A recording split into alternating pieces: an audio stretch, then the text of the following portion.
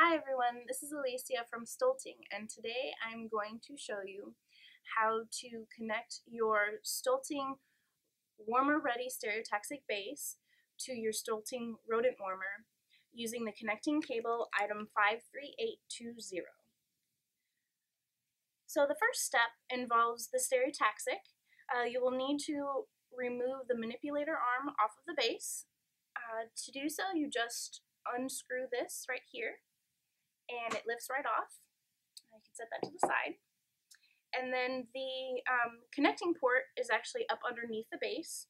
So simply just lift it up and then you'll see that the connecting port is right here.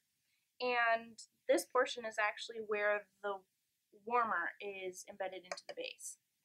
So you'll want to take your cord with the tooth end with the clip facing out and simply slide it in right here and you'll hear it click, and that's how you know it's connected.